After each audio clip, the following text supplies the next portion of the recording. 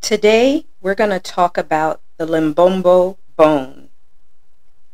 In a previous video, we talked about the Ishango bones and how they were the second oldest mathematical tools found to date.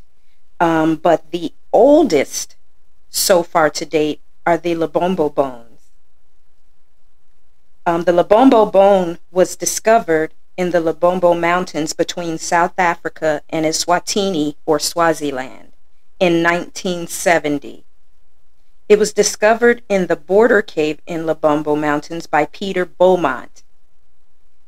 The bone dates to about 35,000 BC and is considered the oldest mathematical artifact in the world at 44,200 to 43,000 years old. The bone is the fibula of a baboon, and it contains 29 notches, but the bone is broken at one end, so there could be more notches.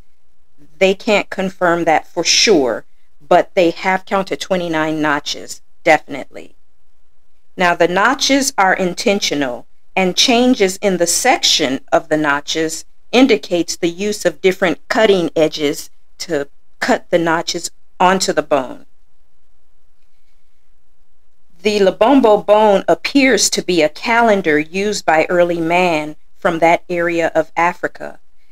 And today, as a matter of fact, you will find that the San people of Namibia still use this way of making tallies to this very day. The Lebombo bone is just as interesting and fascinating to me as the Ishango bone. And as I stated in that video, these kinds of things, these mathematical tools from ancient times, lay the foundation for modern day technology, because without mathematics there would be no technology. Computer software specifically is binary. That's mathematics. To build a building, mathematics. Science uses a lot of mathematics. So these kinds of things are just fascinating to me, and I hope that they are to you as well. As always, thank you for watching, and remember to like, share, and subscribe. I'll see you soon.